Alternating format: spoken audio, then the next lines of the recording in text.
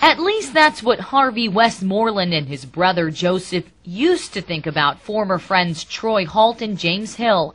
That was before May of last year on Willisburg Road, where Halt used to live. My brother was cleaning out the stalls out there for Troy, you know, working for him. And they call, want me to come around there. Well, when I get there, I realize that they're already drunk. And of all things to fight about, Westmoreland says, punches started flying over this lawnmower. Troy offered to buy it from me for $250. I paid $20 for it. He thought I was trying to cheat him. One thing led to another, and before I knowed it, there was knives and guns and everything just went haywire.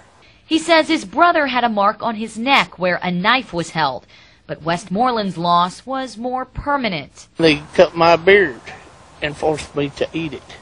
He says Halt and Hill let them go, but threatened them. If we called the police, they said we would not live to see daylight.